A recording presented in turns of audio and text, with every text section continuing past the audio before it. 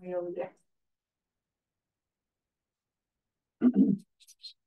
Om Namo Manjushri, Namo Sushri, Namo Shri, Zopa. Om Namo Manjushri, Namo Sushri, Namo Shri, Zopa. Om Namo Manjushri, Namo Sushri, Namo Shri, Zopa.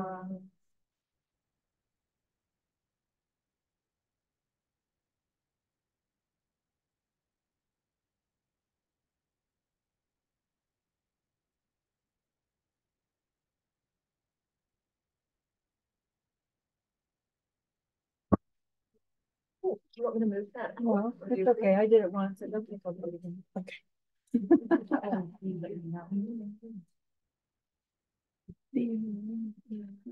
Yeah. You want it like this? I'm sure you're familiar with Zoom. Yeah, no, it's just nice for people to see the room and they can see me. And I don't like to be front center. Anyway. Okay. Thank you, Rebecca. Of course. Oh, thank you. Oh, excuse me, I got the hiccups. Well, so we go until 3 o'clock. Yeah. Okay. Right? As you wish. We have it down until 4. We're yours until 4. Oh, if we're done. If you. Oh, okay. So we can have a break and then do something else. Yeah. Whatever you want to do. Okay. Well, I just wanted to know the parameters because I didn't look. I feel like, does that change? Let me. You want me with the chair You know forward? what? You're petite. I can just move it with you on it. Yeah, sure. It's kind of like levitating. Look like Amy.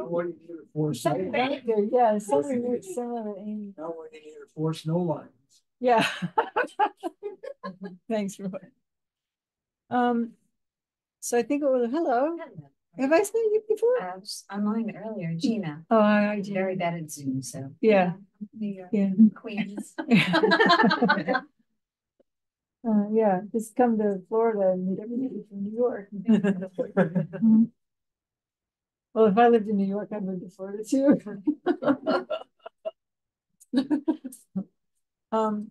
So we'll see how we go with time, but I did want to lead a meditation and I wanted to share this with you, but I also like to answer all of your questions. So traditionally what we do after lunch, because we're still kind of digesting, is I'll answer questions for maybe half an hour or something.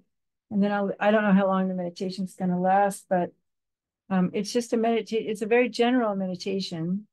It comes from Padampa Sangye. We were talking about great lamas, and he was a contemporary of Milarepa, so he lived in the 11th century. So we're talking about how ancient this is. And it's a healing meditation, but it will also is a Mahamudra meditation. A Mahamudra, it's just looking at nature of mind. And so we'll do that after we answer a few questions.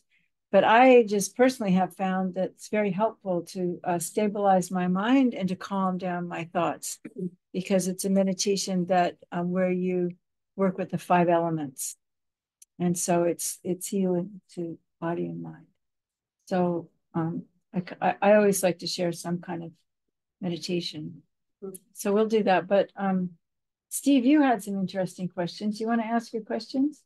Very simply, what is the role of humor in Buddhism? Well, there's a big role of humor in Buddhism, and we need more of it.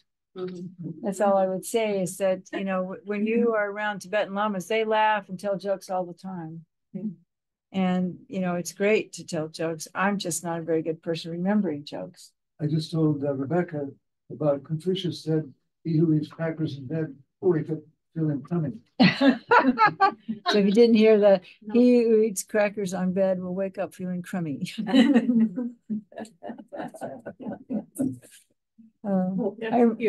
About 20 years ago, I bought a joke book so I could be a funnier teacher, but I can't remember jokes except a few. But now Nick Rebush, He's remember my name, but not jokes. yeah, no, I might remember that joke. That's pretty good. That's easy. But we're really serious, you know. We're way too serious. And when we take on Buddhism, we become even more serious. And I have a friend who's, I mean, she's another one of these second generation Buddhist kids. She's probably almost 50 now, but when I met her, she was 18. And her mom, anyway, her mom's a friend. And she ended up becoming a therapist. And she coined the phrase, there's a disease, you know, within all the Dharma centers, particularly FBMT centers, and it's SBS. And so we don't want to have SBS. It's serious Buddhist syndrome. And we get too serious about it all. You know? And so it's really good to be light and humorous. And I think you can tell an enlightened being because they're funny. They're lighthearted, very lighthearted. Like the Dalai Lama. Laughing, even about what they say. Yeah, they laugh a lot. Yeah, but Yeshe always had a smile. Yeah, he was always laughing. And the other thing Lama did that was so extraordinary is every single person he met, he would take their hands and look right into their eyes and just let you know how special you were. And say thank you. And say thank you. And so, thank you, dear. Thank you so much, dear. And he made everybody feel special because everybody is special. Yeah. And that was, even my dad. So that's an example of many people have made me feel very good and done good things for me. So if I can be a better person by doing those good things I've received from people, such as looking them in the eyes and telling thank you. Yeah, thank you. Thank you. And that whole thing in India when they go namaste, it means something like I prostrate to the Buddha within you, you know. So yeah. And it's nice when you go down the street and people look at you and say hi. You know, there's some cities where that doesn't happen. So I was doing it in London with when I was there a few years ago, and my English friend said, "You don't do that here." Yeah. Oh, but that's what's nice in Shetland. People do look at each other and say hi. Same thing in Israel. Yeah. They don't say hi. No. They're afraid, isn't it? Yeah. Well, I was in South Africa once with the relics, and you shouldn't look anybody in the eye. Yeah. This was in Johannesburg. So, but Culture is different from country. yeah, but I say go ahead and do it as long as you're not going to get beat up. You know, be friendly. Yeah. Number 2, that was a very interesting question. And the second part is, how will Buddhism help us with the impending, upcoming zombie apocalypse? Yeah. So his question is, how is Buddhism going to help us with the upcoming zombie apocalypse, but upcoming apocalypse, zombie apocalypse? And you know, I've thought about this a lot. Can you say What? you thought about this? Yeah, I've thought about it a lot. How Buddhism's going to help with the impending doom that's going to happen when we run out of oil and the air's so bad we can't breathe. And Well, you weren't thinking specifically of the zombies. oh, a zombie? You mean zombies? You said Yeah. zombies. Oh, that's a joke. He's trying to get us to laugh. I thought. See, I'm the one who has got SBS. I was being You too know, serious. Californians think about that. Well, see, to me, that's so far out of my reality. I didn't even think about zombies. I thought you meant, you know, when you said zombie, When you start to address zombies, I was wondering. yeah, no. See, he's just pointing out my lack of understanding. Yes. And you're an excellent teacher at the university. A professor advertised a lecture coming up, mathematics and zombies. And the class was just full. All the kids just love to talk about zombies. So if you want to attract people, tell them you're going to talk about zombies. Okay, yeah, because that's the thing on TV now, isn't it? Zombies and vampires, right? Yes. Yeah, I don't watch TV. About 15 years ago. Oh, that's over now. I think that's over. The vampire. Well, what are people watching now on TV? The AI revolution. Oh. Yeah, I mean, everything's going to be artificial intelligence. And that's the new zombie apocalypse, in my opinion. Yeah, well, that's what he meant. I thought he meant, you know, that. It's like something, I didn't really get it. So, but My mistake. I don't remember jokes. I don't get them either. So, Especially in England, a lot of times, people tell jokes, and I'm like, Well, Jackie told us something Yeah. funny. So Jackie told us something funny about her mother. Mother was talking about her personality problem. How did you describe that, Jackie? About here? Yeah. You told, I think, twice. Her mother used to tell her. Said I she had had- eye trouble. Yes. And my mother used to tell me I had eye trouble. I want this, I want that. yeah, oh, that's a good one. That is a good one. Okay, any other questions about what we said or just Dharma in general? So Yes, how are we gonna handle the zombie apocalypse. Yeah. With the bodhicitta. Yeah. We're gonna love all the zombies Mm-hmm. and run away as fast as we can. I don't know. There was that movie about the Night of the Living Dead, but that was a long time ago. Yeah, True. that is. I think Anne has a question about food. No, she has a real question. Let's move on. Well, it's okay. It was entertaining. No, but we don't have a lot of time, so. Yeah, I just my understanding about lineage is that Siddhartha's words and his practices were copied down like 300 years after he was born. So how does it be a lineage? Yeah. Well, this is what they say. Now, I can't guarantee any of this is true. But back then, people had amazing memories. And also, there were a lot of enlightened beings around who had like special qualities. And they remembered and they passed it on, I guess.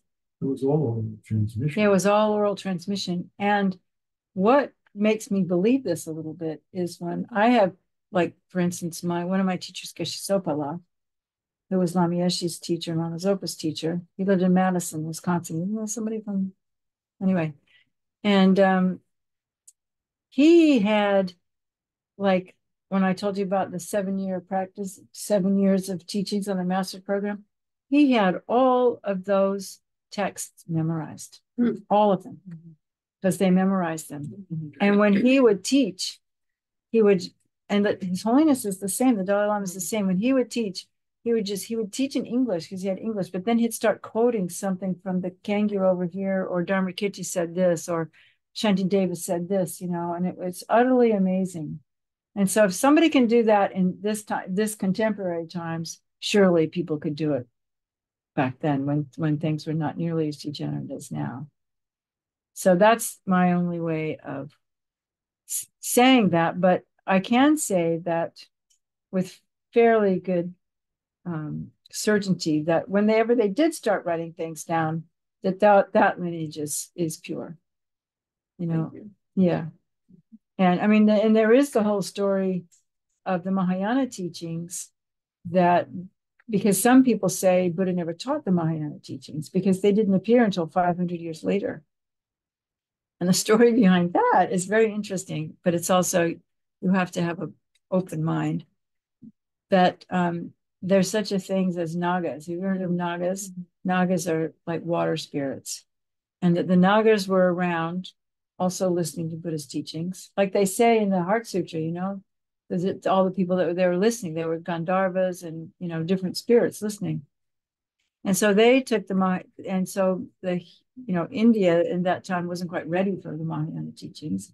And so they kept them and preserved them in Nagaland, which I don't know where that is. It's a spirit world. They say it's, whatever, because there are other worlds we can't see.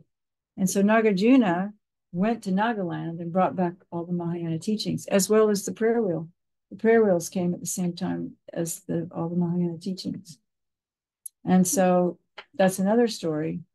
So whether or not it's something like mythical or like Immaculate Conception, or if it's real or whatever, I mean, I think that's up to us to believe. But I think the point of the Buddhist teachings are, well, two things. One, that whenever all that started, I believe it's been pure since then, because I see how it works in the monasteries, and I see how they memorize everything and teach it, and they don't become teachers until they've realized it, and they say that if a lineage is lost, they burn all the books. If nobody's holding it in their mind, nobody's learned the books. And this is what's a little bit tricky about the 20th century, is that are people really getting it?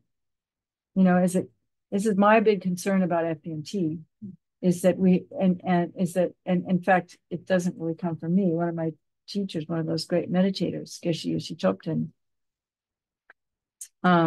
he said, you know, you've got all the books, you've got all the places, you've got all the teachers, but where are the realized students? If you want to have Dharma, you got to have realized beings. And that's why we need to retreat. Because that's, you know, you got to have the people who got it in their hearts, not just in their heads. And FDMT is very top heavy right now in all of its intellectual teachings. And I don't see a lot in terms of how you then integrate that. But it's coming. I know it's coming and it will be coming. But they have to do it one step at a time. You have to have the books before you can do anything else. You know, so I'm not criticizing. I'm just observing, you know, and seeing that hopefully that will be something in the future, because it takes a long time. I mean, in my lifetime, you know, I know of Geshes, you know, first they become Geshes, and then they go live in the mountains in Dharamsala for 20 years, meditating, and then they become teachers. So you've been asking about teachers. That's an authentic teacher, you know. And we've been privileged to meet quite a few of them due to the kindness of Lama Yeshe and Lama Zopa and His Holiness. Like His Holiness sent Geshe Thubten to Italy to teach Lama Tsongkhapa Institute, you know. So where did that come from? There were 2 points.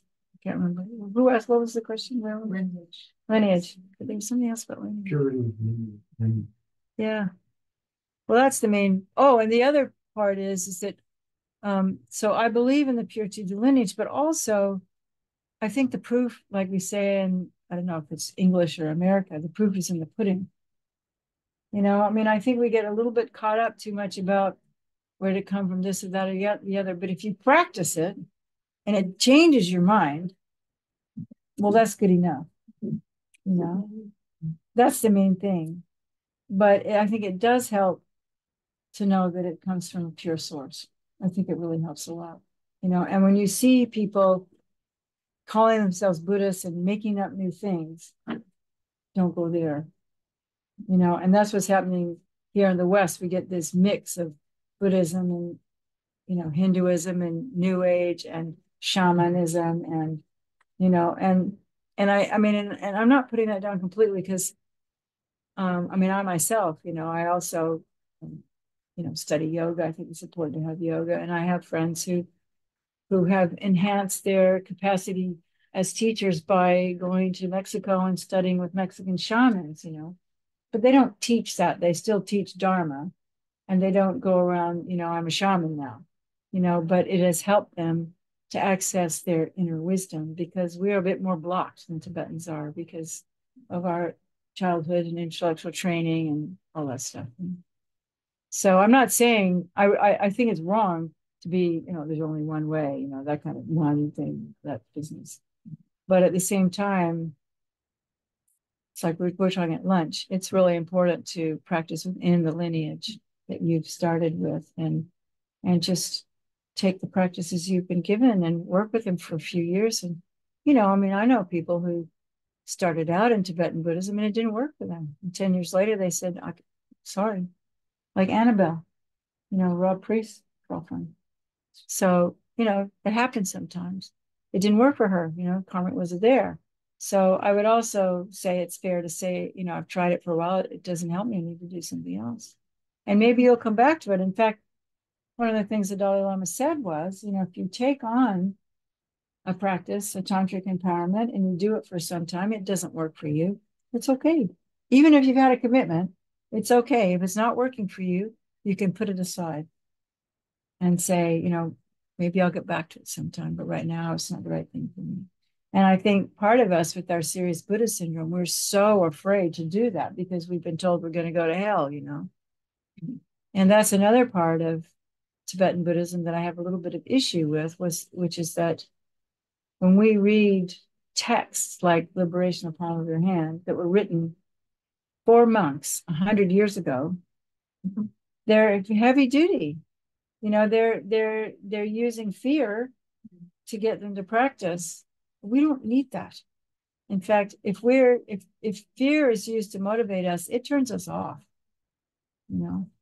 So I think when you read these teaching, I mean, the Lamrim's different itself, but when you read somebody's interpretation of it, and it's 100 years old, and it's written for monks, and you can imagine what it's like to try to manage a monastery with 5,000 monks in it. It's got to be heavy duty and disciplinary and authoritarian. So you got 5,000 men, and half of them are 20 years old with all their hormones raging and everything. So you've got to be heavy-handed. But then you tell a middle-aged female from California to read that, it's like, this is awful, you know? So we do have to use our, Lama Yeshe would say, use your intelligence, you know?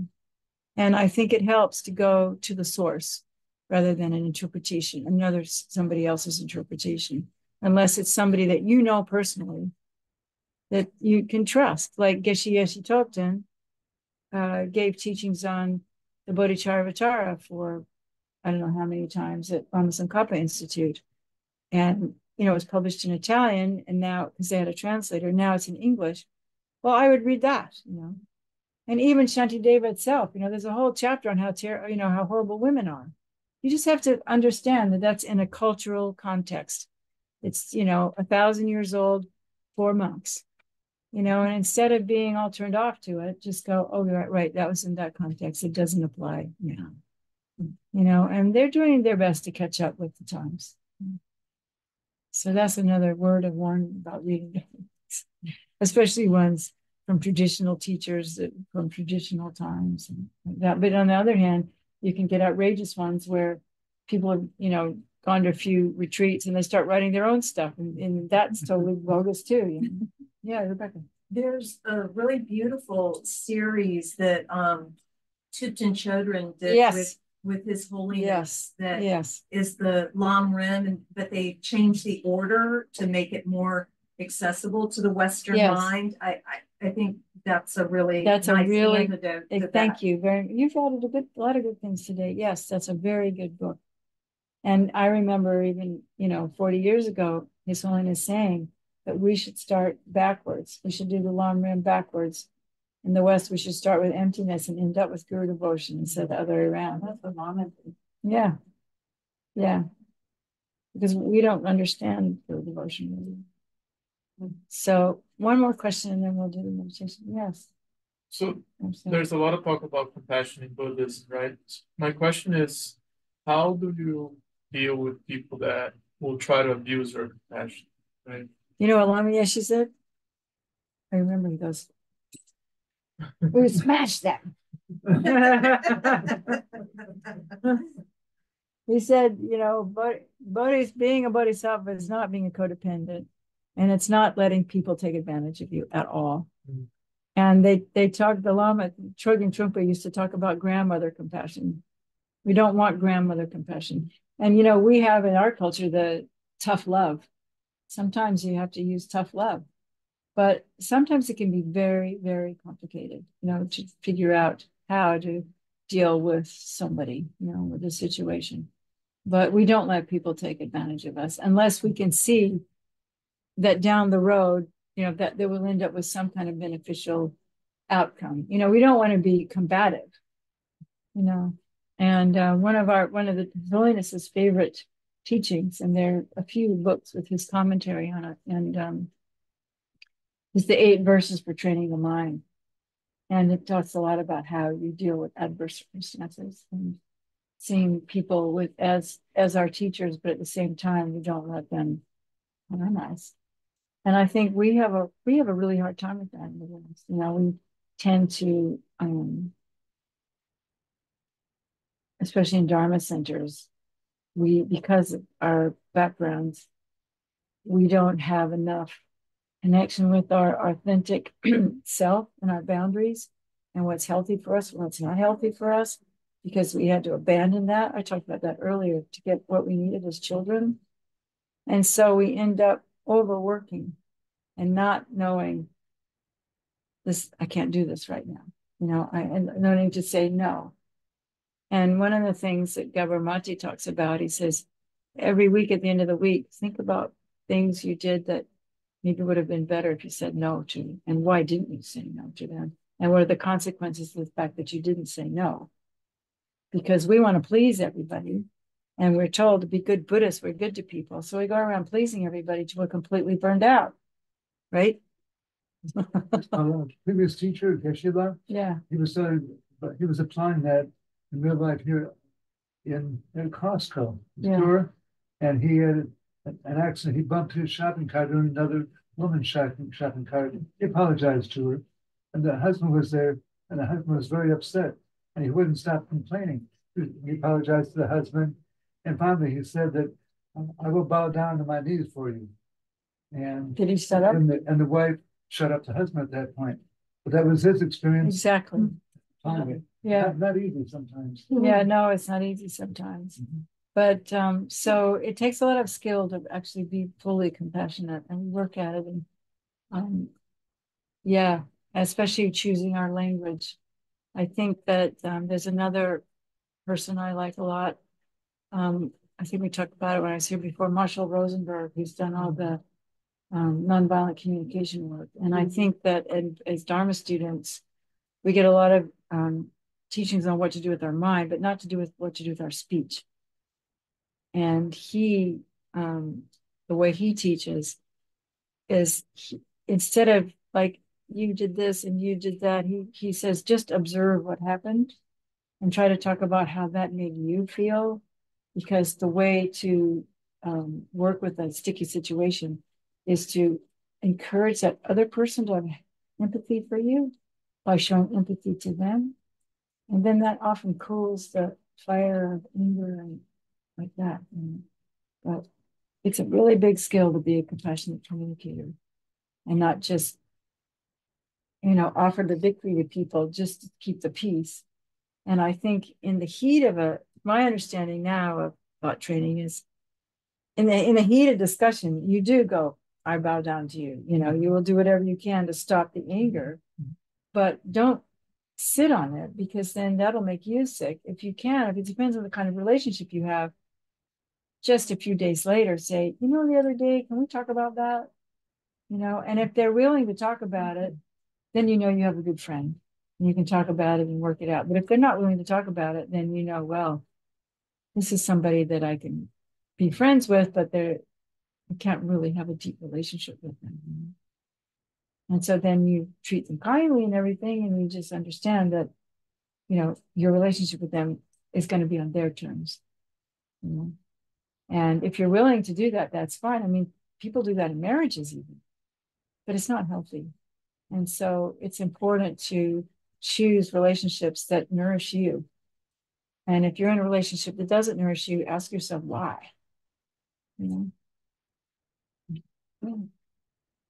So we don't need to have grandmother compassion. Occasionally we do. But what we want is honest communication. And I'm just guilty of it as anybody. So, okay, you guys want to do a little practice? Okay, so let's see if I can see that.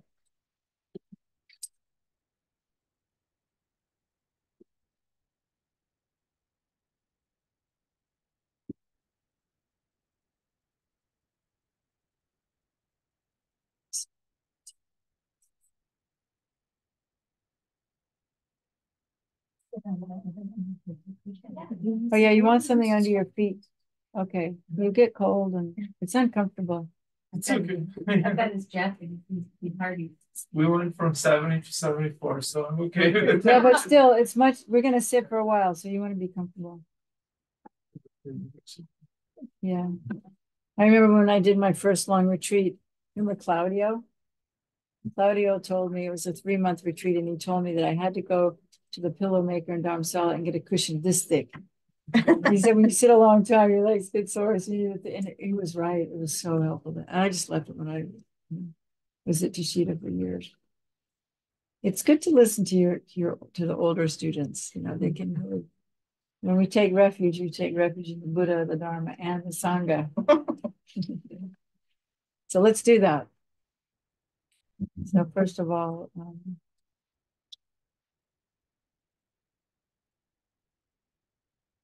let's just become aware of our body and our breathing. And it's good to unbutton the top button of your trousers so you can let your your belly relax.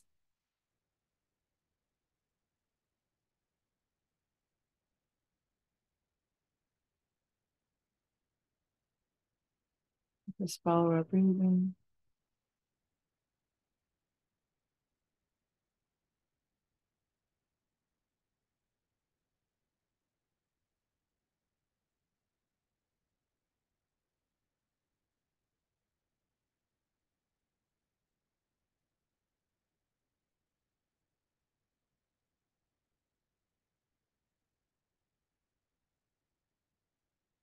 And become aware of the space around us, the room and beyond the room.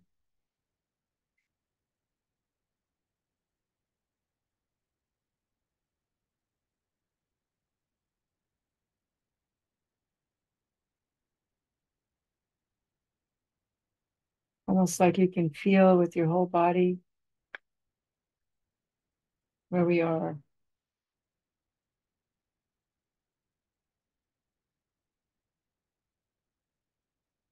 And bring our awareness to our spine and our pelvis, and feel our pelvic bones on our cushions, on our chair,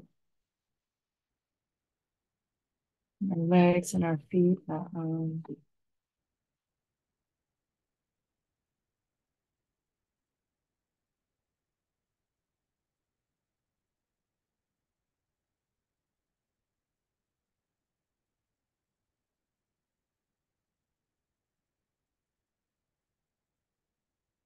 Let's pay attention to the relationship between our skull and our spine. And although we hold our spine straight, but we do our best not to have it tense, especially the neck. And what helps sometimes is to feel the space at the back of the mouth, the upper palate, and feel that like it's opening up. So you feel all your sinuses opening.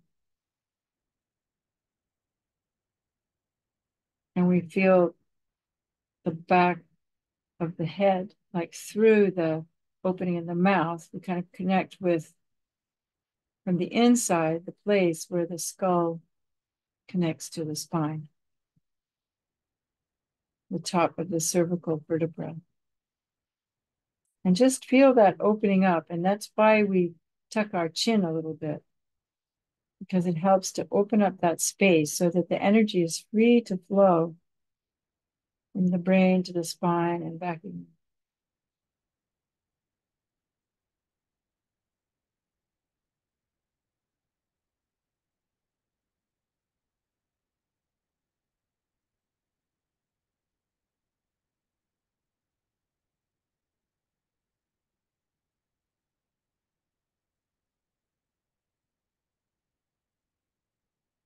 And feel our eyebrows relaxing, our jaw is relaxing.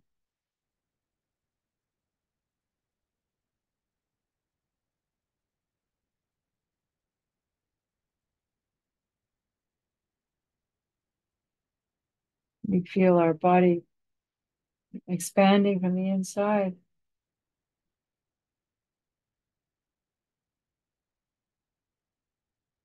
And we feel like all the pores of our skin are opening. And that we breathe not only through our nose into our lungs, but as we breathe in, good energy, good chi comes in through all of our pores and energizes all of our cells.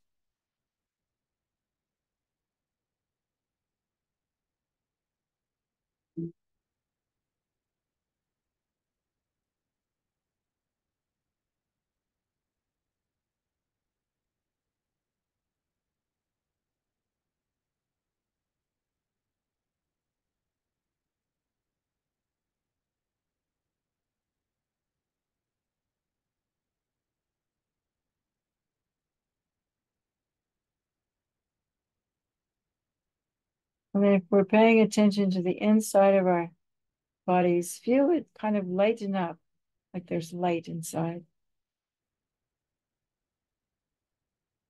Like suddenly a light bulb was turned on in your head and your heart and your body. And feel that light shining.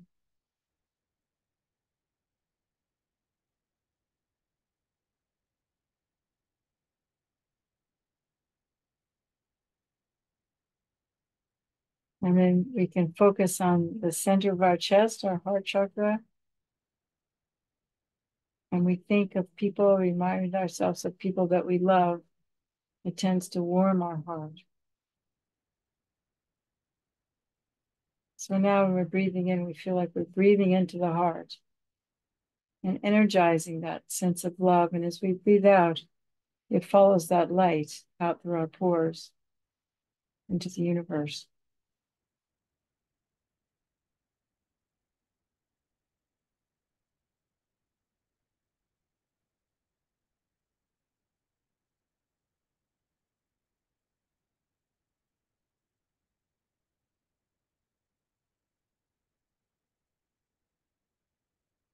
And as that light goes out to the universe, it reminds us of our parents. And so we visualize imagine that our mother and father are here with us. My father on my right and my mother on my left. All my friends are around.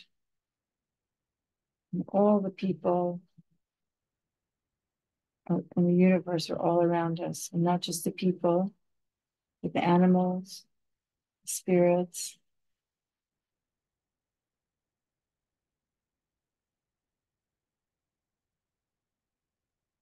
And if we can focus on that light, it helps us from not going to sleep.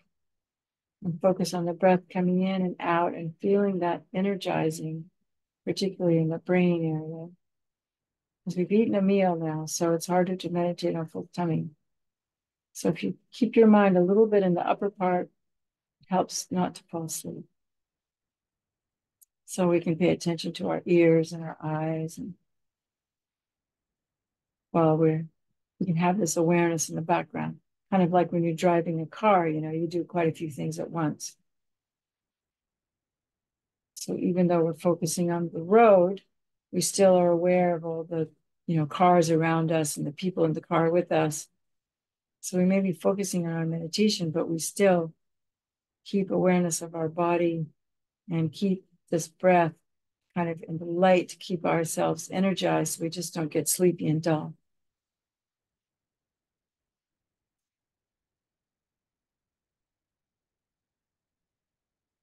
So then we remember, why are we doing this? We're only just starting, but we're settling the ground, settling the space, so that we can do a practice that will be a benefit to all sentient beings and will help us to become better human beings and more able to not only follow the path to enlightenment, but to be of greater service to all the beings we encounter. All species, all races, all realms.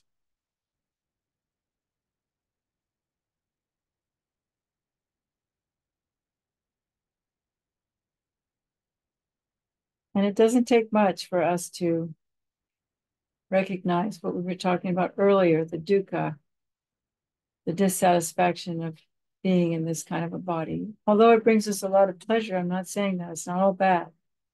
You have wonderful lives, but it's just a bit limited.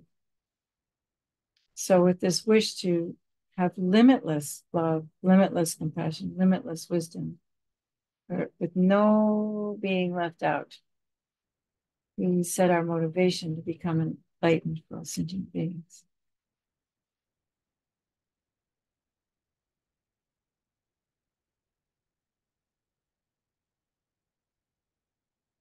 But in order to attain enlightenment, we need a teacher, and we need teachings. We need a guide to show us the way, and we need people to help us. And so when we recognize the truth of suffering and hear about a path and want to follow that path, then the first thing we do is to engage in the practice. And this first step is called taking refuge. And we say we take refuge in the Buddha, the Dharma, and the Sangha, and the Guru. in order to attain enlightenment for all beings. So when we can do that experientially, we visualize the Buddha, who is inseparable with the Guru, so that if you want to visualize His Holiness, or Tara, or Chenrezig, but something that represents the purity of the mind, and also some being that has the aspect to really help you. So much like when you were 3 and you fell down, you went running to your mom, or your dad, or your nanny, or your older sister, or brother. This is what it's like when we take refuge. We realize that we're hurting, that we need help, and so we run to the Buddha. And we say, please help me. And you can take time to think about what I need help with. I need help with this. I need help with that. Please help me. And think about it to yourself.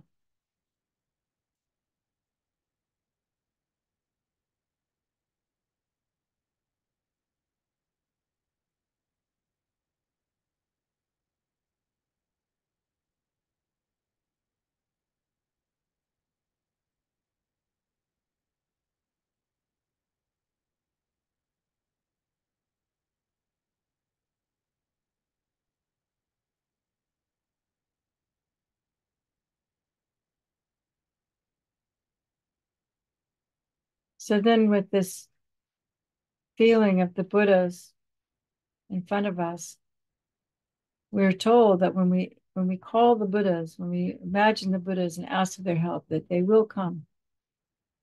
So maybe we can imagine that the Dalai Lama is right here in the room with us right now. Lama Yeshe, Lama Zopa, all of our teachers, Geshe Sherab, Rabina, everyone is here.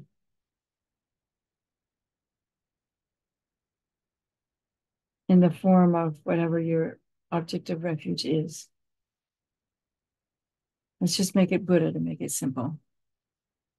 Seated on the lotus and the sun and moon on the throne supported by the snow lines, if you want to do all that. And we turn to Buddha for help. And please help me to be a better person, to follow the pure path of enlightenment. For me, my individual path, most especially, make me humble, make me open, make me wise, make me compassionate and loving and skillful in my path, in my journey. And please guide me on the best journey with all the circumstances we need very quickly to attain enlightenment. And so we can take, Lama Yeshe taught us that actually taking refuge without words is the best way to take refuge. So we just know that the Buddha nature, the ultimate nature of mind that's alive in the Buddha, is also alive in me. And as I have faith and take refuge in the Buddha, it's waking up my capacity to experience my own Buddha nature. And so then we just take a little while to stabilize this feeling, this confidence that the Buddhas are taking care of us. You don't have to worry about anything. I mean, there'll be challenging times, but if we see it all as purification and understand it's karma ripening, and knowing that everything changes, everything is impermanent, then we're safe. Because no matter what happens in the outside of the world, with our faith and after a while, it actually is our experience of our own Buddha nature, then these things are just, like a big wind that comes and goes, but our houses are still here. The big emotional upset comes and goes, but my stability, my faith, my Buddha nature is still here. So in order to stabilize that, we just imagine now for a little while, breathing in and breathing in all the blessings of the Buddhas in the form of white light or rainbow light coming into the crown of our head and filling all my cells with energized wisdom and love and compassion.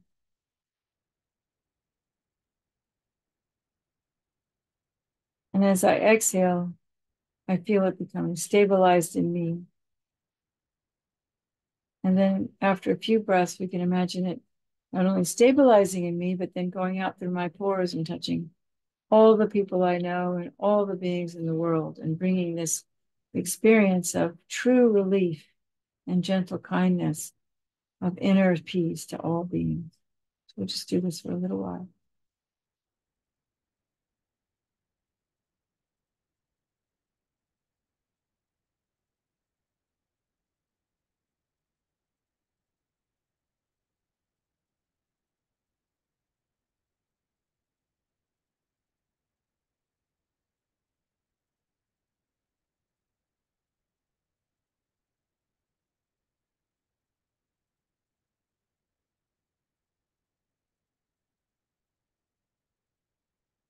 Filling our bodies with this light that wakes us up and fills the room with loving kindness and wisdom.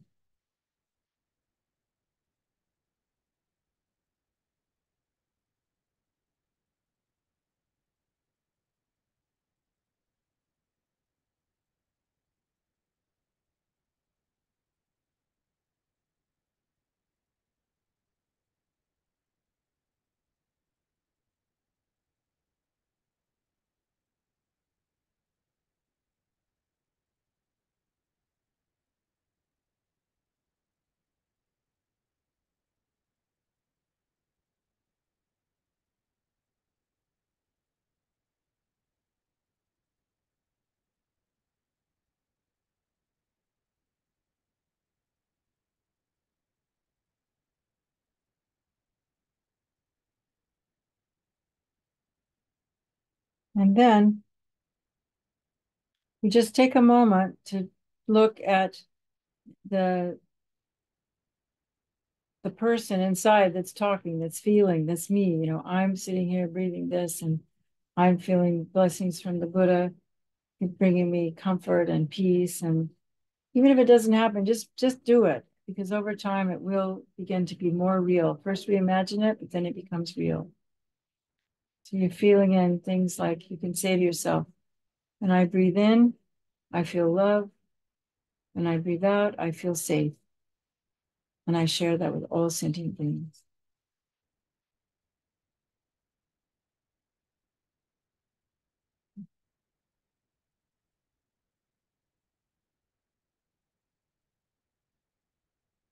If we can, while we're doing that, just take a minute to notice the sense of self, the I that's doing that.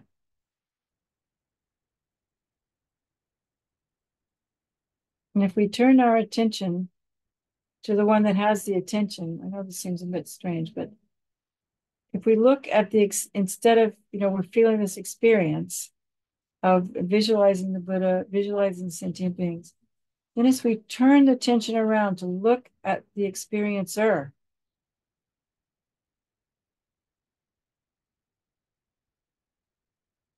and just rest in that awareness.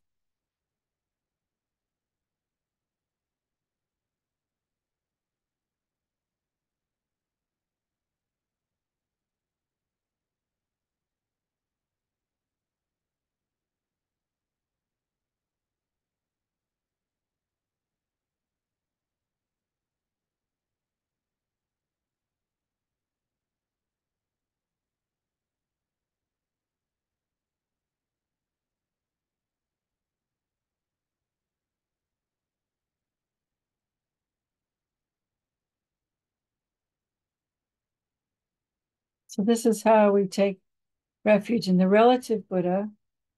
And then we talked before about relative nature, and the ultimate nature is when we look at the experiencer. So the experiencer begins to experience itself, and then you can't find that experiencer. And so then you just rest in that open awareness. And eventually that will become emptiness. Don't worry about it too much, but just do it.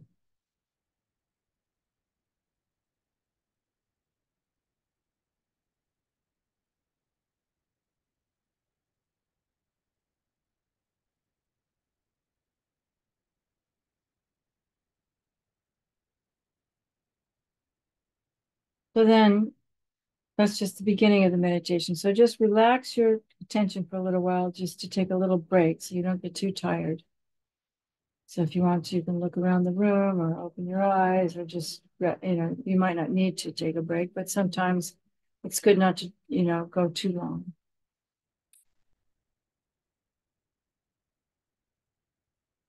Because every meditation we do, we should take refuge and generate bodhicitta. So then we'll continue. And so we go back to visualizing the Buddha or His Holiness, whatever is your choice. And the actual meditation is with the 5 elements. So we start with the earth element, and we can imagine that from the Buddha, yellow lights are coming and penetrating into our body.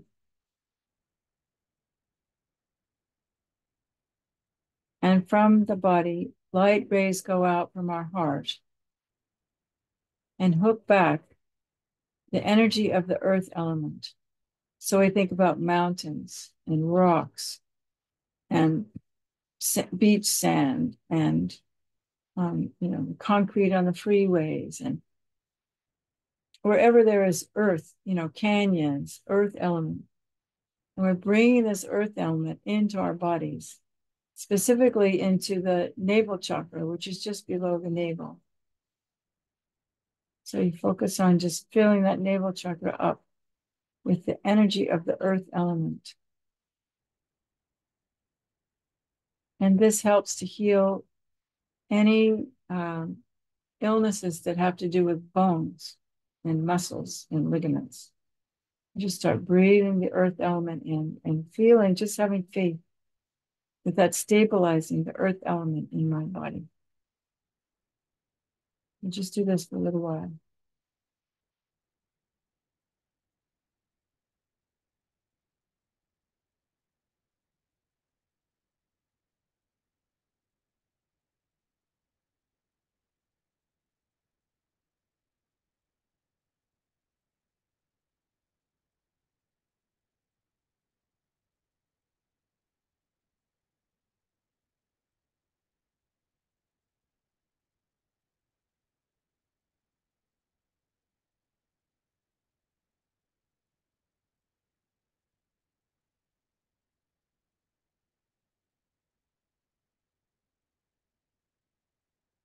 And again, if you feel sleepy, just bring the energy up into your eyes and your ears and your head, as the earth element is there too. And feel the space around you where the yellow lights are coming from, into all of our pores.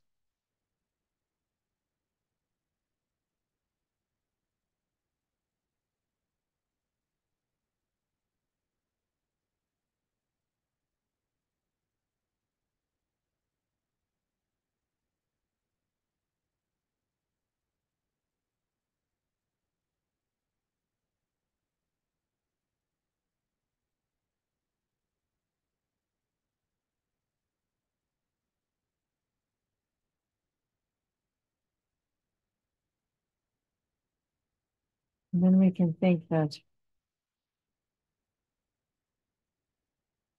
as our earth element and our bones and our muscles and our teeth are healed, also our miserliness and pride are healed and transformed into the experience of equanimity. I'm not higher or lower, just respect for all creatures.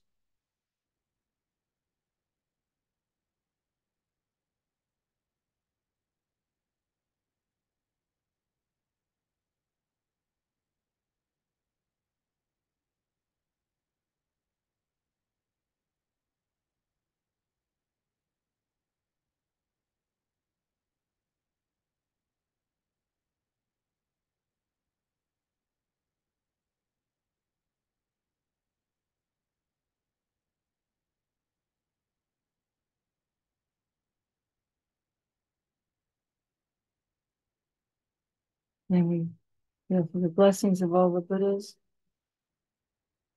I have rejuvenated my earth element.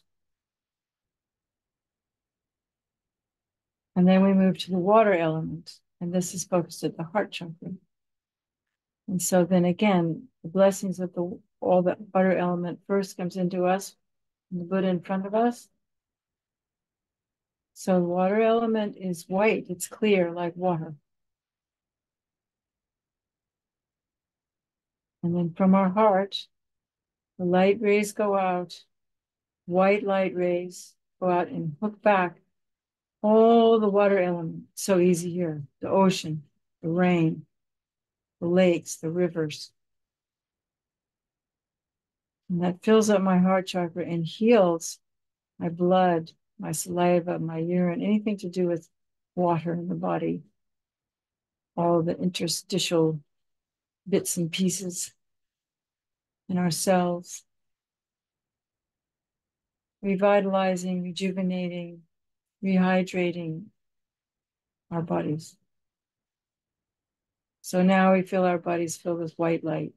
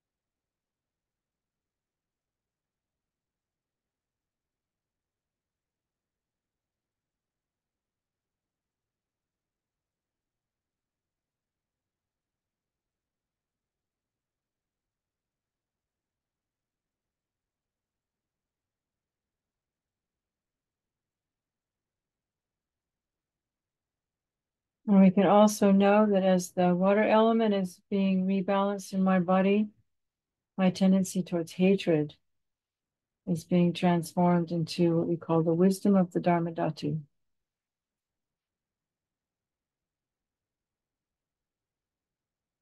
And we just have faith. What we intend with our intention and our bodhicitta motivation, what we imagine will be so.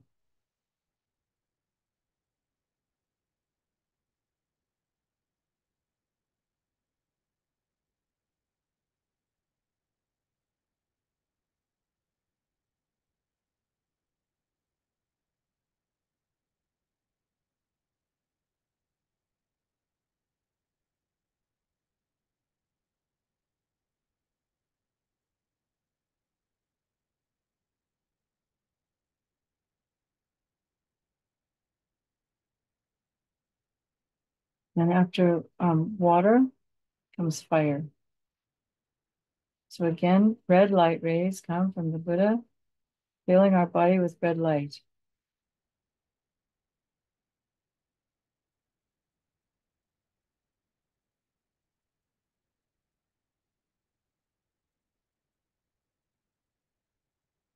And then that light from the Buddhas goes out through our pores and brings back all this energy from the fire element, from all the volcanoes, from the sun, from all of our cooking stoves, from the energy that runs our cars, wherever all that fire energy in the world is coming back into us. And this time we focus on the throat chakra. And this is healing all of the imbalances we have with our digestion. Too cold, too hot. And also our temperature, some people are too hot, too cold. We just feel our whole body, we focus on the throat, but the whole body is full of this fire energy.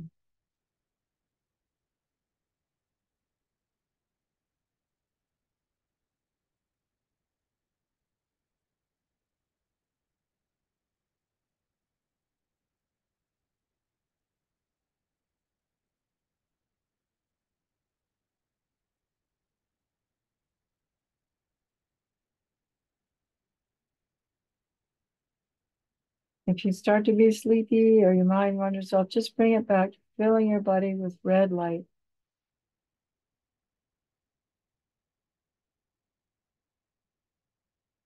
And this light also transforms our desire. Not all desire is bad, but the kind of desire that makes us obsessive.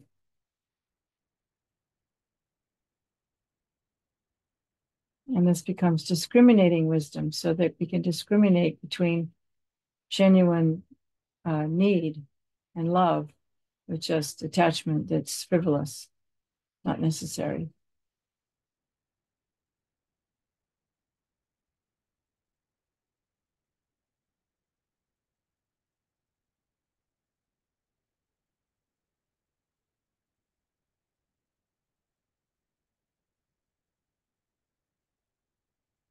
And then after fire is air, wind. So living here, you also have a lot of experience with wind. So this is a green color. So first the green light comes in from the Buddha and fills our whole body with green light. And then this goes out and hooks back all the proper wind energy, so that our body's wind is stabilized. And so, anxiety is a wind, so is depression. They're wind disorders. We either don't have enough wind or we have too much wind. When we get overexcited, when we think too much, when we can't think straight because our mind's too distracted. So this is calming the winds of our mind.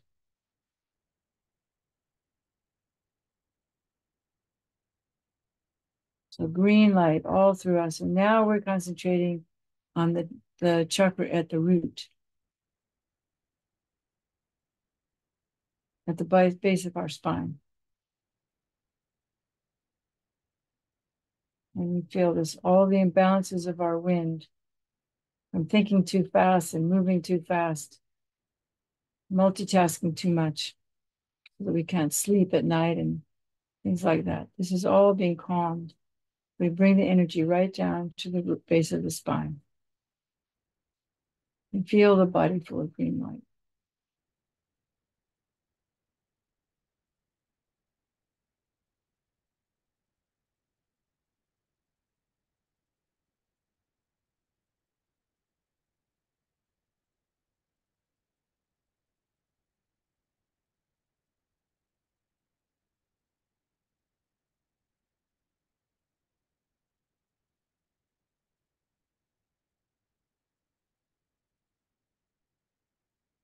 And this also helps to heal our jealousies and a lot of dissatisfaction we have. And they call it the transformation of that into the wisdom of accomplishment, so that we can do things at the right pace, at the right time, without having so much ambition that we throw ourselves off track.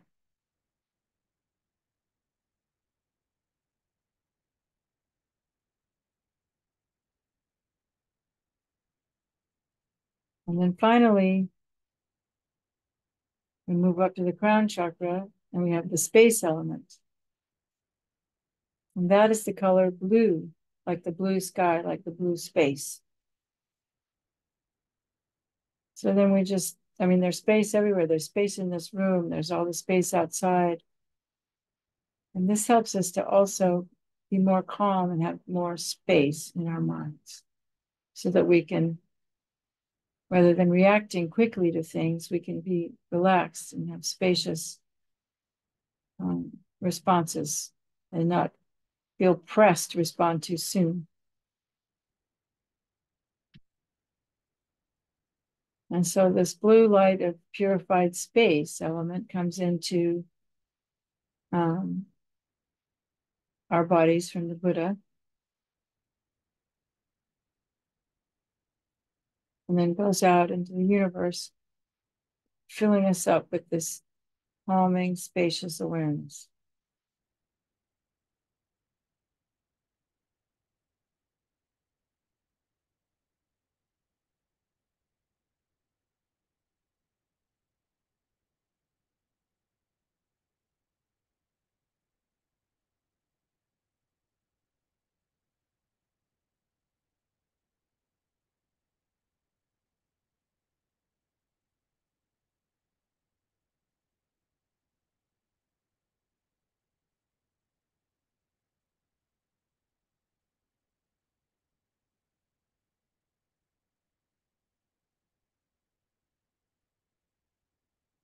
You know, all the lamas tell us that emptiness is like space. So we can focus on space. It helps us to dispel all of our thoughts and just focus on the mind itself. Like I said before, the experiencer, the thinker, the feeler, the meditator, not what we're meditating on, but where that's coming from. And see that instead of I as space. Feel that as space. So then we're open to so many possibilities because it's just space. It's not me anymore.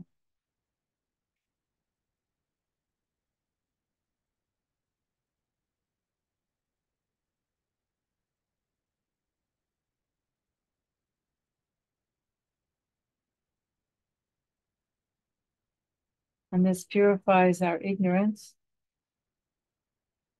our minds especially, and we call it the mirror light wisdom.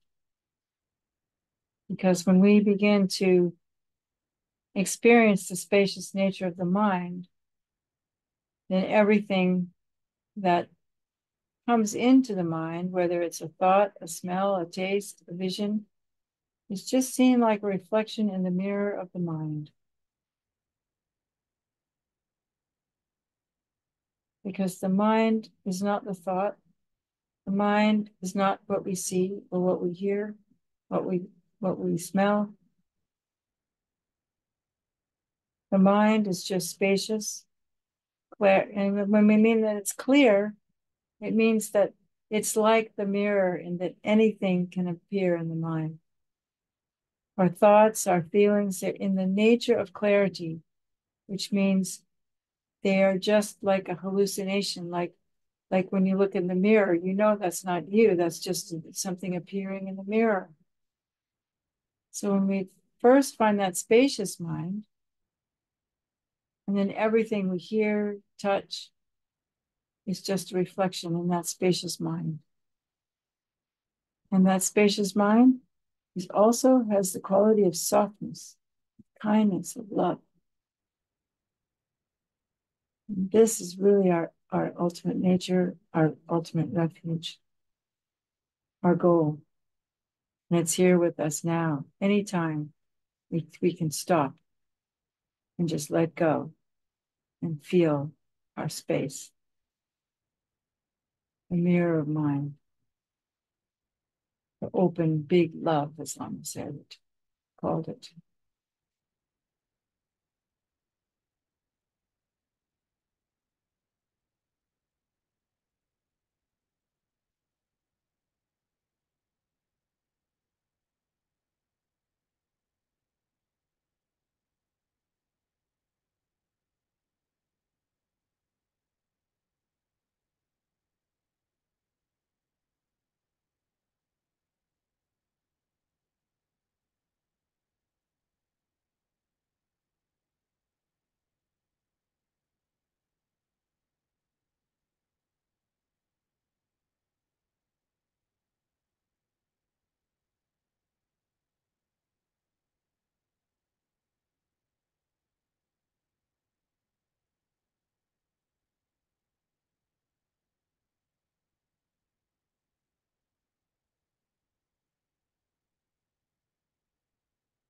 So when we can relax enough to just sit with the nature of mind, we can see that these 5 elements are also aspects of the nature of mind.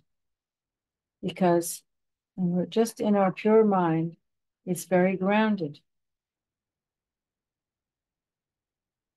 It flows like water. Water is flowing. Thoughts are flowing. And when we rest in the groundedness part of it, we can just watch the thoughts coming and going without losing the spacious part of it. So we have the space, we have the earth, we have the water. And the fire is our capacity to be aware. So the mind also has awareness. That's the fire element of this very subtle mind.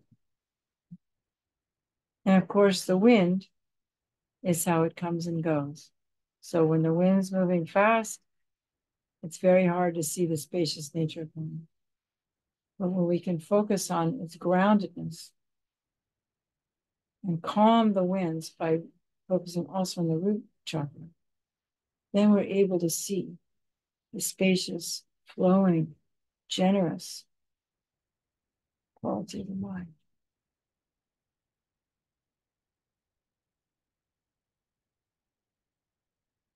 And so, when we just be with whatever's happening, we don't try to change anything, we don't try to do anything. We just watch the thoughts, watching that flow, watching that river flow. And from time to time, instead of watching the river flow, we become the river. We become the watcher. And we rest in that space. It has the fire aspect of awareness.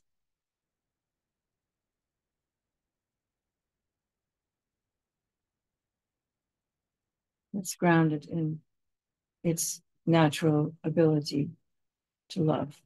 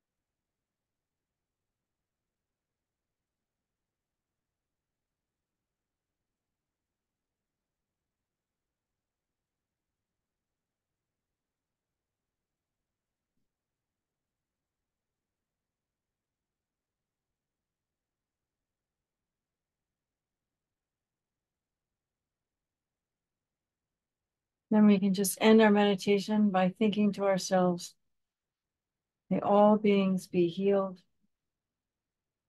May all beings be loved. May all beings have the capacity to love and to heal. May all beings be able to listen. May we listen carefully to others.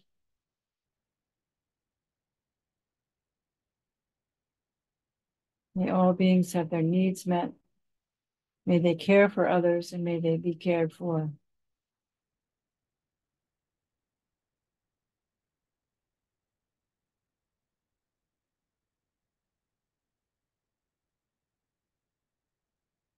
And through the power of developing our minds, may we become examples of purity, love, care, wisdom.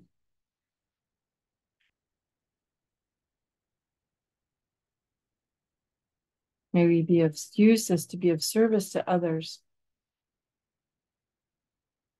and to encourage the development of a growing, compassionate wisdom culture that can solve the problems of today. And may we all begin to taste the experience of enlightenment so that we can share and lead all beings to that state.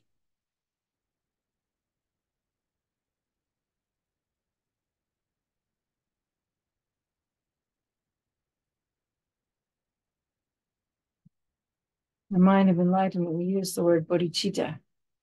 And so we usually end our meditations, may the precious bodhicitta arise and grow. Though it has arisen, may it not decline, but increase forevermore.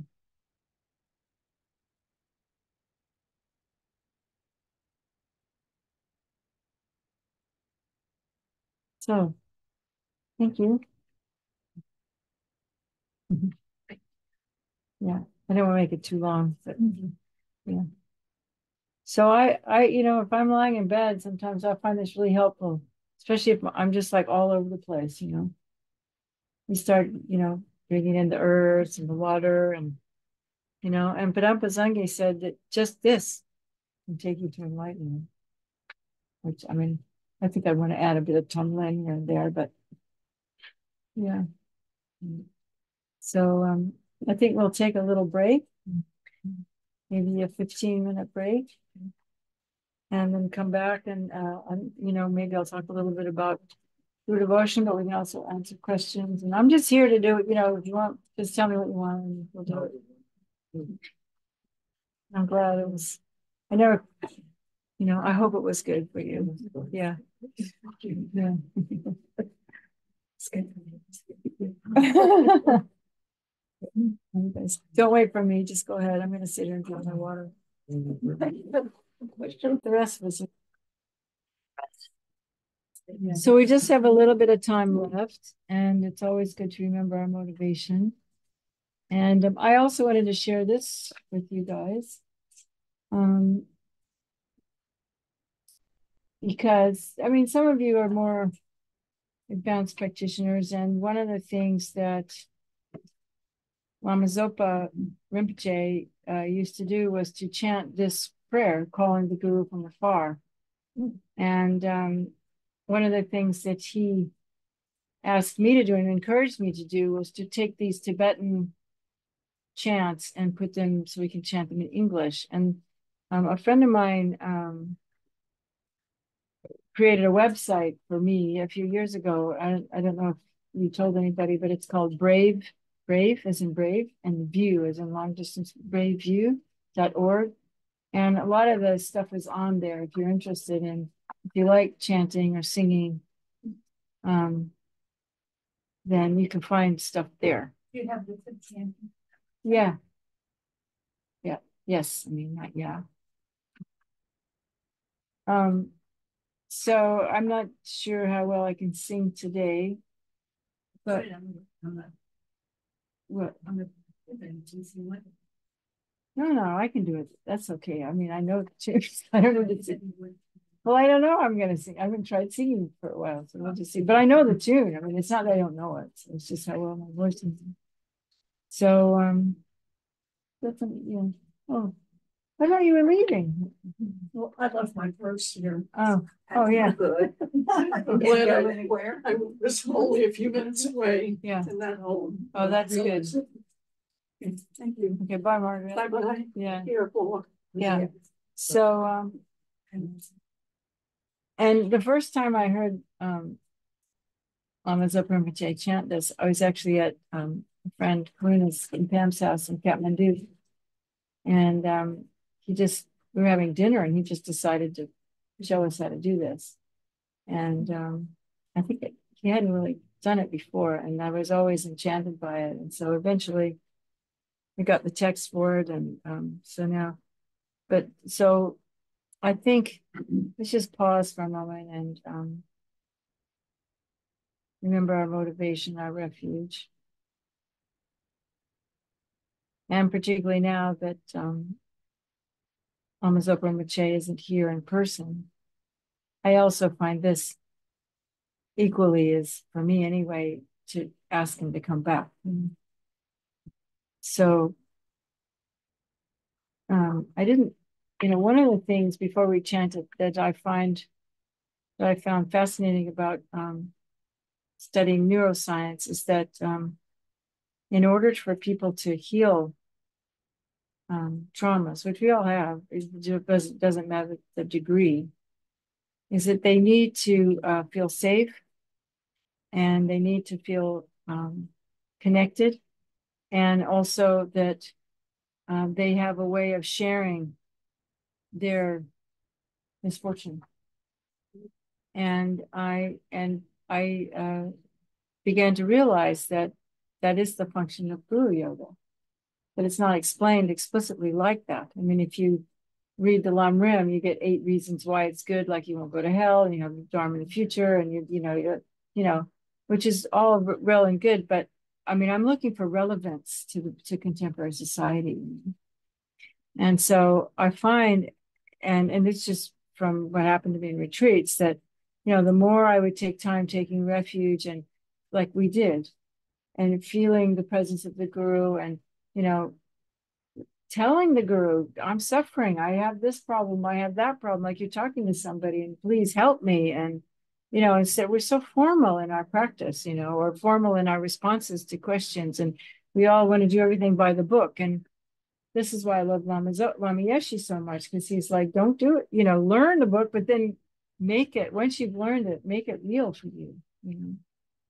And I don't think, well, but what I discovered and what I believe now is that if we really take refuge and we really call the Guru, it can be a deeply healing experience. Because Lama wrote that book, or they made that book of Lama's talk about becoming your own therapist. And this is how we can be our own therapist, is the Guru listens. We can tell the Guru, and the Guru will respond to us when we visualize the light rays coming in. If we really have faith, this is love, this is healing energy coming into me, rather than just following a formula on a piece of paper. Sangye Chodan, Sogi Chodan, La, done, boom, I'm moving on to the next one, That doesn't do much for me, And so so the thing is, when you do that, then you feel protected, you feel loved.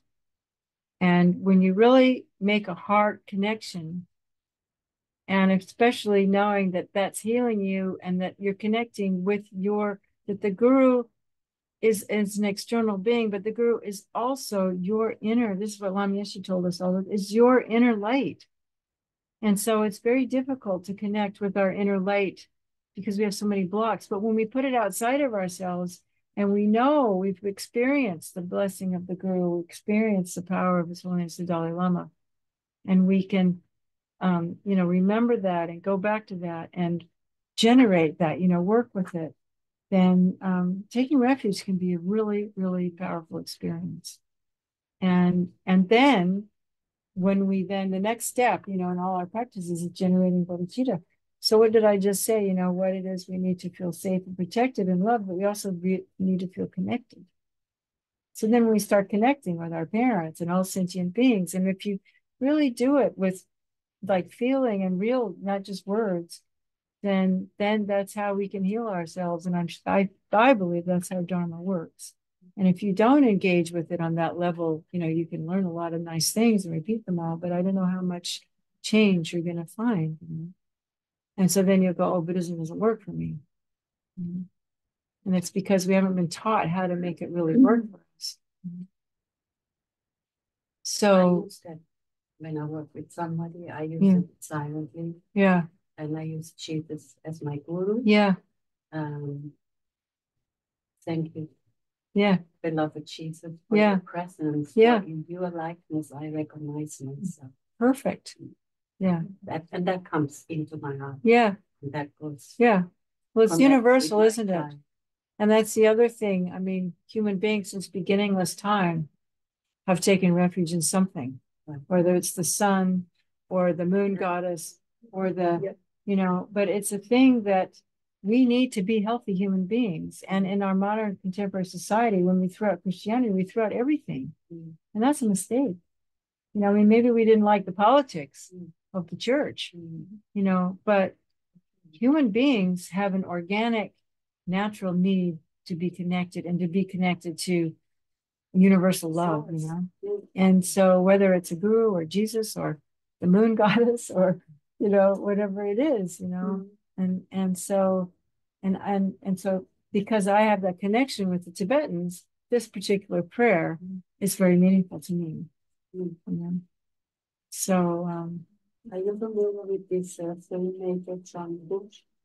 BUSH? Bush? Bush. No.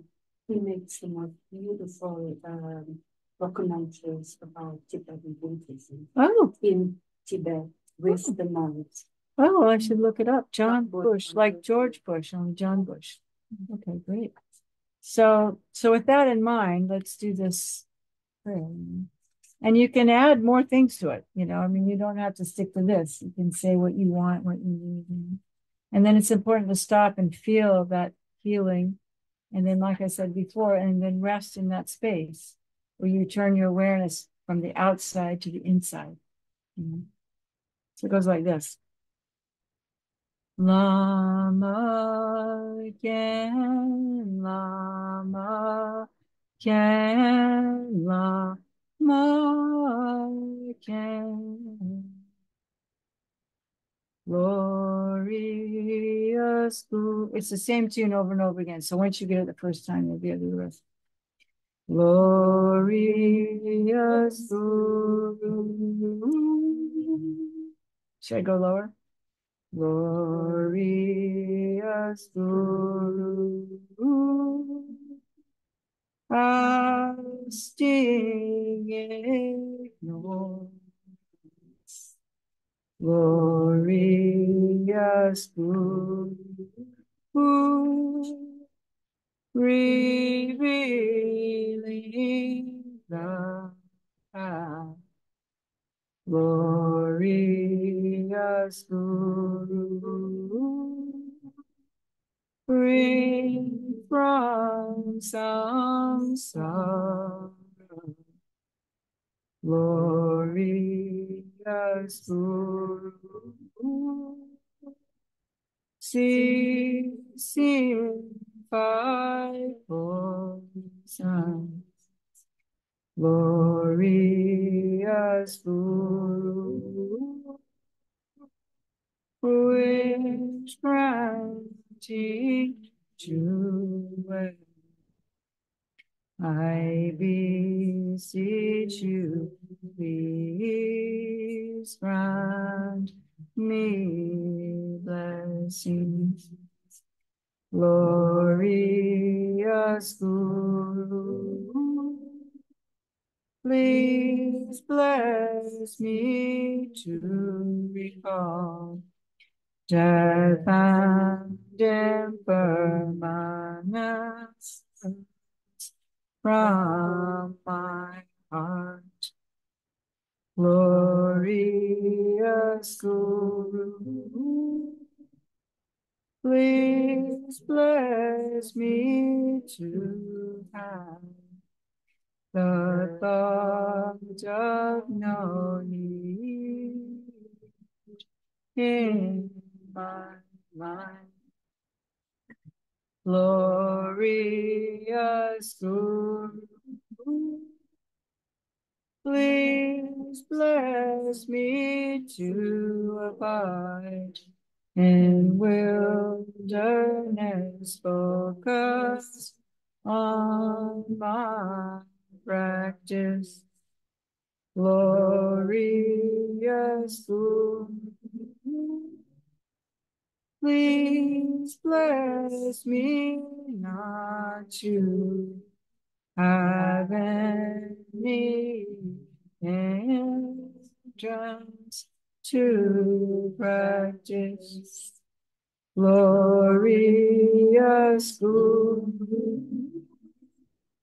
please bless me so all bad conditions appear purging. Glorious Guru, please bless me to complete the two works of self and others. Glorious Guru, please bless me now soon. Please bless me soon, very soon. Please bless me as I sit on my cushion. Please bless me in this very session. May you just recite, may I not arise here. Rinpoche added this. May I not arise heresy even for a second in the actions of the glorious Guru. May I regard whatever actions are done as pure. With this devotion, may I receive the blessings of the Guru in my heart.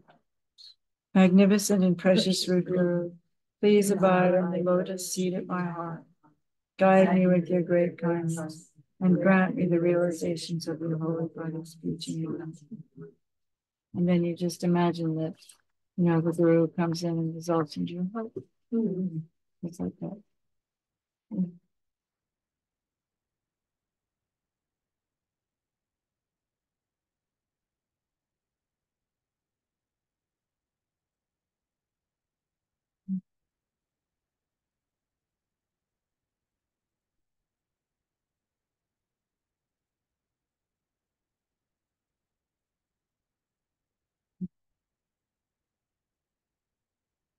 Yeah, so I just thought to share that, and because sometimes people like something to sing or chant. And I also have to make one more comment too, because we're in this dicey business time of the Tibetans have their culture and their way, and how is that going to fit in our lives and what's meaningful for us. And that was one of the main reasons I decided to do long retreats, is because I felt like we can't make Western Dharma until Western people have realizations, because otherwise we will just make up stuff, and it's kind of the way it is now, actually. A lot of places, things are not quite, anyway, I won't comment, but this thing about Guru devotion, I think, is one of the stickiest areas, because but it says here, may I not arise heresy even for a second in the actions of the glorious Guru. Now, what this is, in my mind, and this is just my opinion, is that this is where the culture clash is.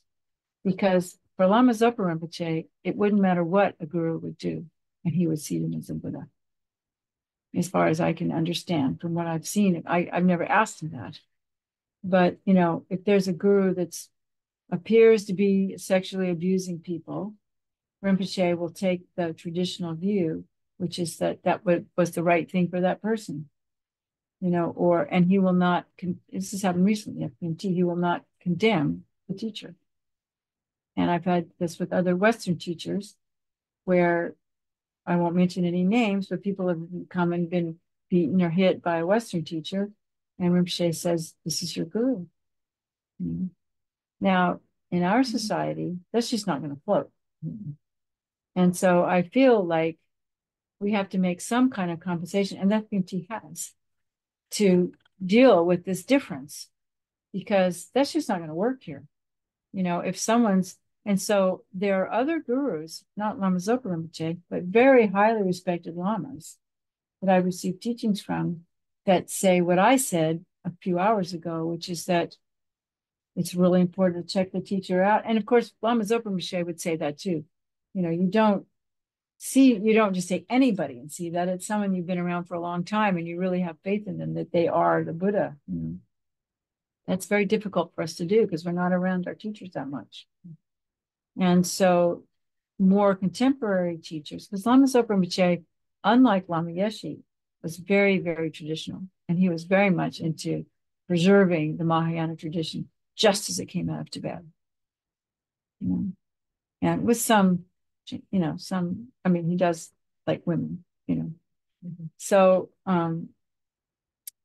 but what other teachers have said is what I said to you, is that, if you've had a really good teacher and you see something not so right about it, you can still respect that teacher, but you don't have to continue to be that teacher's student. Now, I'm not sure Lama Zopa would go with that. So I just needed to say that, because this thing of may I not rise heresy towards the Guru for even a second, that's how people end up being abused. And I just want to, that's one of the reasons I wanted to pick this subject, because I think it's something we need to talk about within the FPMT. How are we going to deal with this? We can't just pretend it isn't there, because it is there, and it's Western teachers and Tibetan teachers. And I know, I don't know how much of you people know about, but there was a very, very famous, wonderful Lama, Sogyo Rinpoche. And all this stuff came up about him about, 4 or 5 years ago. And, he died after that. And at the Light of the Path, maybe the last one, maybe you were there, Lama Zopa, he said, and I actually agree with him. And he said, this is our karma of being in the degenerate times, that they may be Buddhists, but because of our karma, we don't have the capacity to receive it that way. And I think a lot of people get very upset with that, but I believe that. And he even said, you people should be glad you have a teacher at all. It's such degenerate times, and if he ends up sleeping with somebody, and Sogyo wasn't a monk. He wasn't a monk. So it's not like he was out of bounds or anything. So it's really something that we need to work with.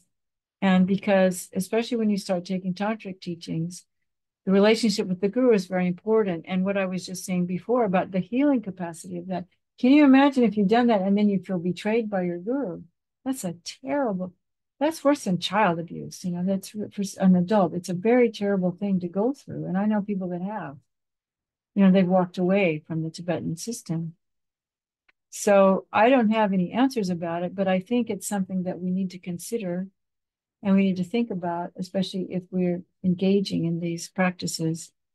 And this is a small group of people, and I don't know you very well, but maybe it's better it's a small group of people.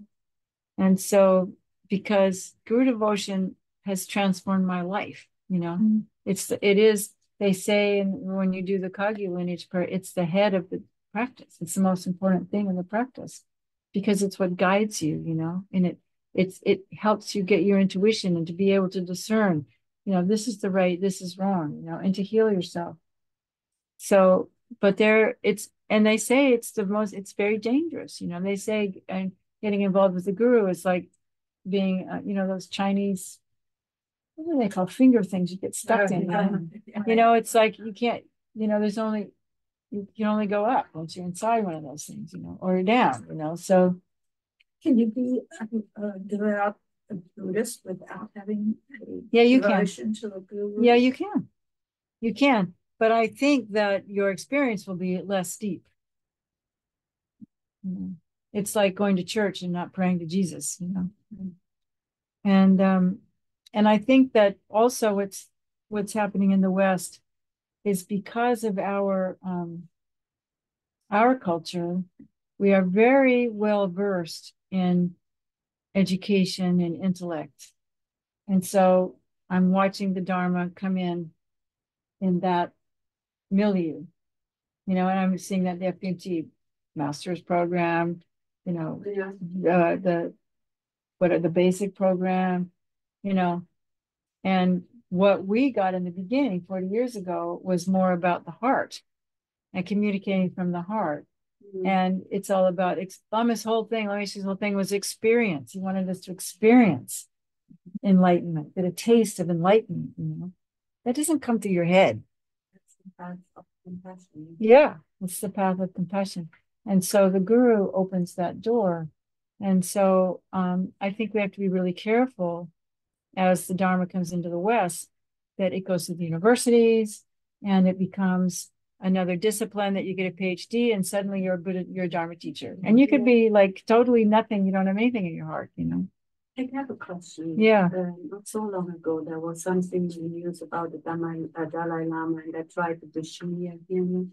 Oh yeah, they really did. It was the Chinese. I'm sorry, I don't mean to, but and it's not the Chinese people. It's the communist government. Right. They will do anything they can to smear the Dalai Lama, and so that's all it was. They just the same way. Do you remember? I can't remember his name now. They were I can't remember. It was like some presidential race. There was the governor of Vermont was running for president, and like the Iowa caucus. No, it wasn't Gary Hart. It was that one. No, that was different. This was the doctor from Vermont, and like he screamed or something during one of the things and they recorded it and they made it bigger and worse and they made it so bad that what? They isolated? Yeah, and they made it and they put it on the news. It was on Fox News and all that stuff. He had to stop. He had to back down. What was his name? And he became the head of the Democratic Party, but he was a contender to the Democratic Convention in 2000 or something like that. What was his name? But I lived in Vermont. He was governor. He's a really good guy. Vermont has universal health care. Everybody there is free health care. And he was a doctor. And so that's what they did with the Dalai Lama. They just took one little thing and blew it up. You know, and should I say what you told me about Rinpoche taking on the obstacles? Yeah, because Lama Zopa said to Jackie that the highest practice is to die for the Guru. And if I can say this without crying, I'm not sure I can. Yeah. But Lama Zopa passed right at that time. And a lot of people said that Lama Zopa took on all those obstacles so that it would stop. Yeah. And I mean, a great bodhisattva doesn't stop at anything. And there's no doubt that Lama Zopa Rinpoche is a great bodhisattva Buddha, you know, and they're so rare, which is why His Holiness is wanting to help us all, you know, because he really, really loved Rinpoche, as we all did and do. Yeah. So, but that's what happened. But I've known people, contemporaries, who have seen a video of Lama Yeshe or a video now of Rinpoche, and they know right then and there that that's their teacher, even though they've never met them, but they just know. They missed the boat when particularly Lama Yeshe was alive. But there's a number of people who say that's my root teacher. Oh yeah, me too. I just never got to meet him in the life. Yeah. I mean, a lot of people come to FBMT because they've seen Lama Yeshe's videos. You know, like, wow, that's it. And how do we know when one of these lamas come back? How do you know? Oh, that's a whole big story. Actually, there's a really good film that's on YouTube now. It's called The Reincarnation. On Jeff made that film too. It's on Vimeo. It's better on Vimeo, but I don't know what it is. But it's called The Reincarnation of Khenchen, Khenchen, Khenchen Rinpoche. And it's the story of going into Tibet and finding this young Lama who was reincarnation of Khema Gyaltsen, who was one of the great Lamas who came out of Tibet, Khensur Pema Gyaltsen. But there's also Martin Scorsese's film called Kundun. It's about finding the Dalai Lama. Yeah, and so what happens is sometimes lamas like the Karmapa, you know, leave signs or messages. And what they do is another thing in Tibetan Buddhism, they do divinations. You know, they also have an oracle. There's also a film called The Oracle, where a spirit will enter into a monk's body or a nun or a lay woman and say, you know, well, look in this part of the world, you know. And so they kind of have an idea maybe what part of the world is, and they go searching for little kids. And like in the case of Khensur Pema Gyaltsen, when Parakintu Rinpoche saw him, he ran up to him and said, "Oh, I've been waiting for you." He was like 3 years old, you know. "Where have you been? I've been waiting for you." It's like that, you know. There's the book Boy Lama too, but Vicki McKenzie. Yeah. And she has another book called Reincarnation that's about many stories like that. And yeah, and Oso was the same. I mean, Lama Zopa met him when he was really tiny in Spain and said, "This is him." Yeah. Yeah. Yeah, and so did his mom, but she didn't tell anybody. Maria had dreams too. Yeah. Yeah, so it's interesting. It is. And then sometimes it goes further. Well, I was actually there when His Holiness recognized Lama Oso. So they put out a bunch of malas that one will have been the mala of the previous Lama, but there'll be other malas, some of them more beautiful. And the child will then be offered a selection of malas. And generally, if it's the reincarnation, even though there may be one that's more beautiful, you'll recognize the one that was his, or a cup that he used to drink out. A few things they'll do that with orgies and bells. And I heard that when Oso picked up his mall, he went like this. Above his head, like, yeah. Yeah. And I mean, I had interactions with Oso when he was really little that made me know he was Lama Yeshe. I mean, he told me things that only I had in private with Lama Yeshe. So I have no doubt. Yeah. Yeah. Yeah. Yeah. And my partner now, Jeff Jukes, he made that film. But so this Parakenshin Rinpoche now is back, but because Jeff knew the previous one, and this is a good story too, when he went to meet the little 4-year-old boy or 3-year-old boy or something, they introduced him as Jeff Jukes, and he said, "That's not Jeff Jukes, that's Pema Kelsang." And that was the name that the previous Lama had given him. So these are very special beings, which is why you asked me about a guru, These are the gurus that we want to know, if we can. These beings. They're really special. Are there beings. very many alive today? Yeah, there are. Yeah, and there are. And, hopefully Jackie will be one too.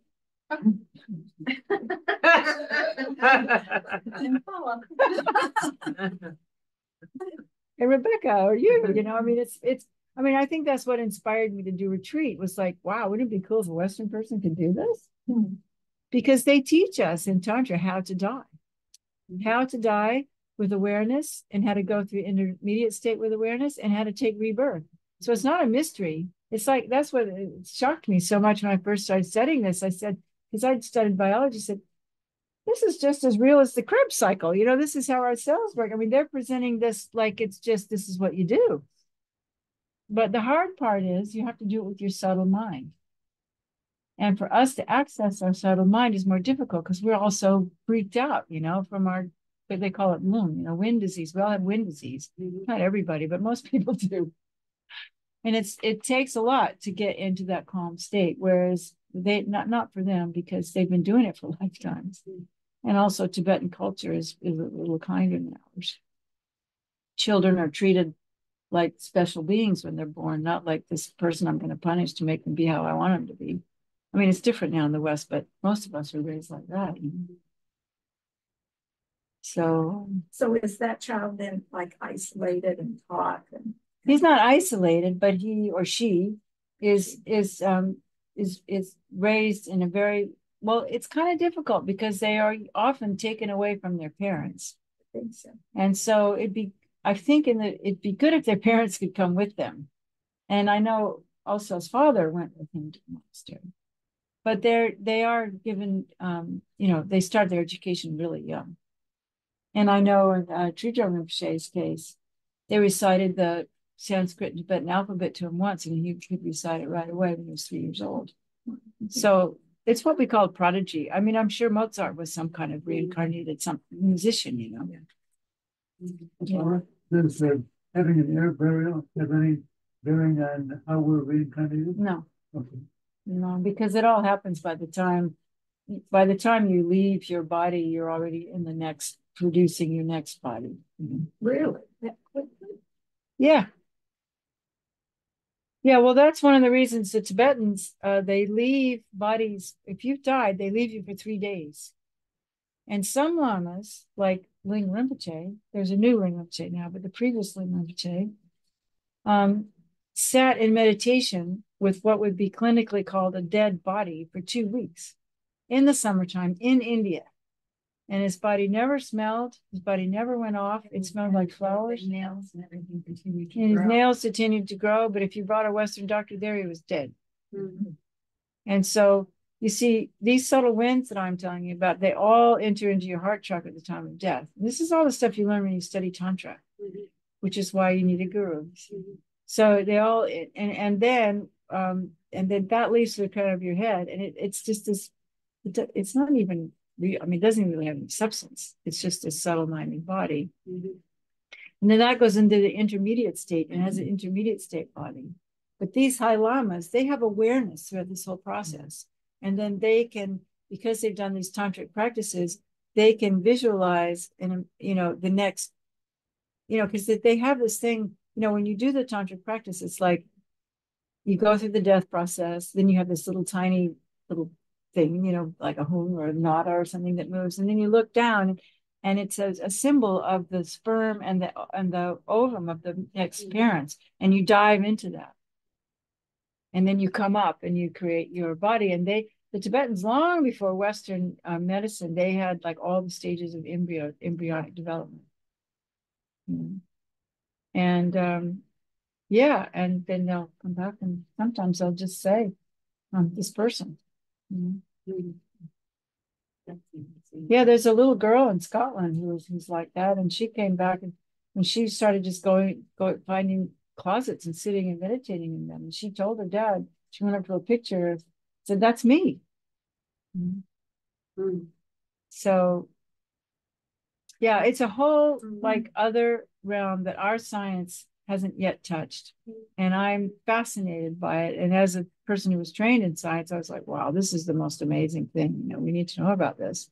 And that's why the Dalai Lama is so interested in science, because he wants it to become scientific. And he did say a long time ago, he said he believes that in his lifetime they will develop a machine to recognize the subtle mind. Well, yeah, I'm taught in color light therapy. Yeah. What kind of therapy?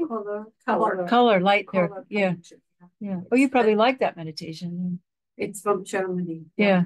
And my teacher, he already knew how to devise a treatment prenatal, because he understood that there is a presence, a consciousness before it goes into the egg and process. So he had this download somehow. Yeah, well, I mean, Tibetans don't have the corner on the market. It's just that they seem to know more about it and have celebrated it and kept it alive all these years. But it can happen by chance or by karma, or, you know, I mean, I think there's probably a lot of tulkus running around the place, you know? I mean, they don't necessarily have to be Buddhists. What is a tulku? A tulku is a reincarnated. It just means a reincarnation. Yeah. So, well, maybe we should wrap up. Yes. And make another dedication. Do we want to read some dedications from the prayer book? Yeah. Not a bad idea, is it? It's never bad.